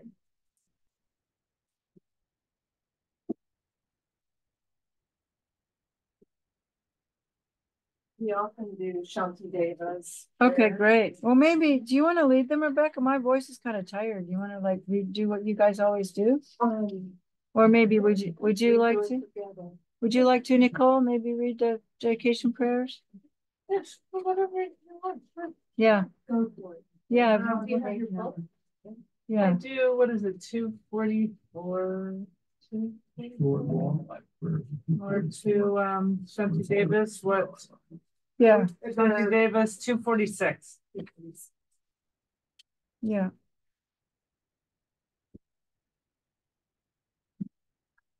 Okay. May all beings everywhere, plagued by sufferings of body and mind, obtain the ocean of happiness and joy that purge our merits. May all living creatures suffer, and may evil overcome all ill. May no one be afraid or belittled with the mind weighed down by depression. May the blind see forms, may the deaf hear sounds. May those whose bodies are worn with toil be restored and find repose. May the naked find clothing, the hungry find food. May the thirsty find water and delicious springs. May the poor find wealth, those weak with sorrow find joy. May the forlorn find hope, constant happiness and prosperity. May there be timely rains and bountiful harvests. May all medicines be effective, and wholesome prayers bear fruit. May all who are sick and ill quickly be freed from their ailments. Whatever diseases there are in the world, may they never occur again. May the frightened cease to be afraid, and those bound be free.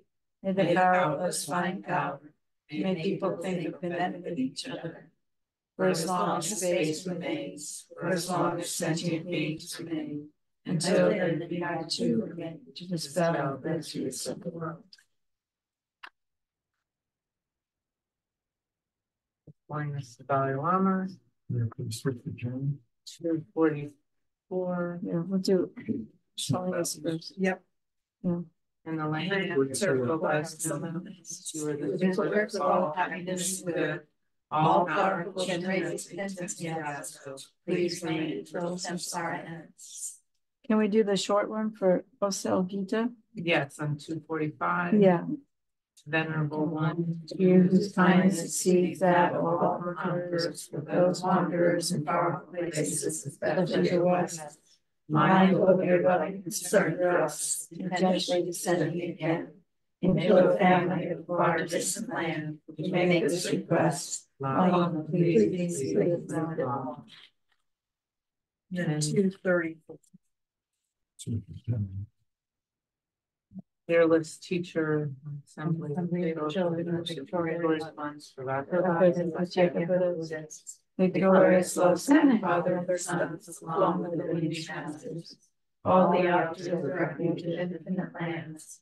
Please bestow the virtue and goodness of accomplishing this prayer here, holding and spreading the moon expression of complete teaching.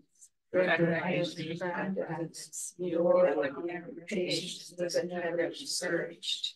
Incomparable root to your quest.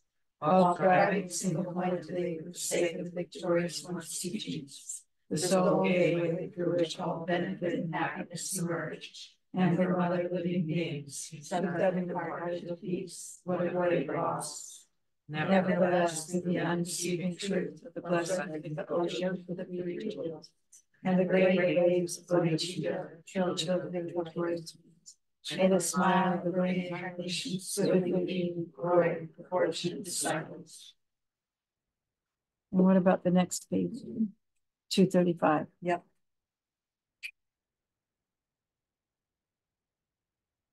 To the merits of these virtuous actions, and quickly attain the state of the Guru Yoga, and lead all the beings without exception into that enlightened state.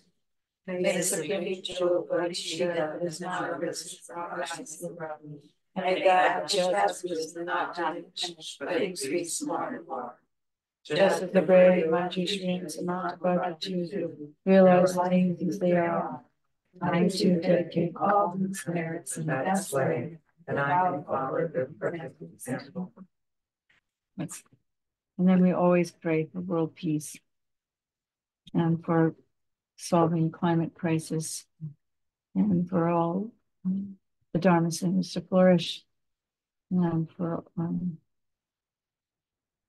all practitioners have all the conditions they need to be able to be supported in their practice.